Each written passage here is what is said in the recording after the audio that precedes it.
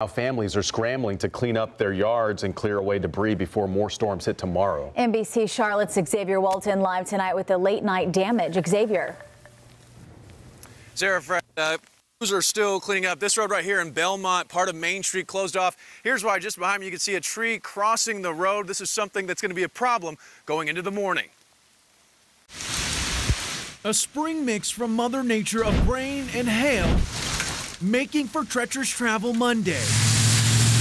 On roadways, accidents backing up traffic. Gastonia PD tweeting about a jackknifed tractor trailer. Our cameras capturing crews tow it away. Just 2 exits down on I-85 South near the New Hope Road exit, the driver of a silver Mustang ended up here in a ditch. I'm trying to see what's going on, look.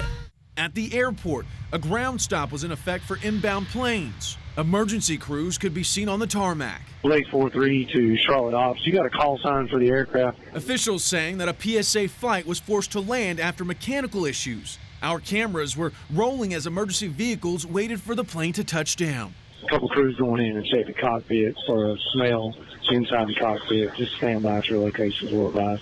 The aircraft landed safely and no injuries were reported.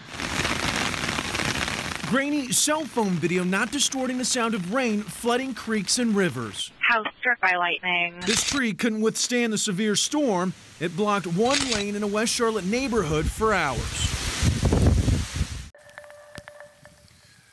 So power outage is also a problem here in Belmont with trees covering some of the power lines here. Crews are going to continue to clean this up. No word yet on when exactly this road, this part of Main Street, will be reopened. Reporting live in Gaston County, I'm Xavier Walton for NBC Charlotte. Xavier, thanks. Our first warned storm team will be tracking these storms all night. When we aren't on air, you can find the latest forecast inside the NBC Charlotte mobile app.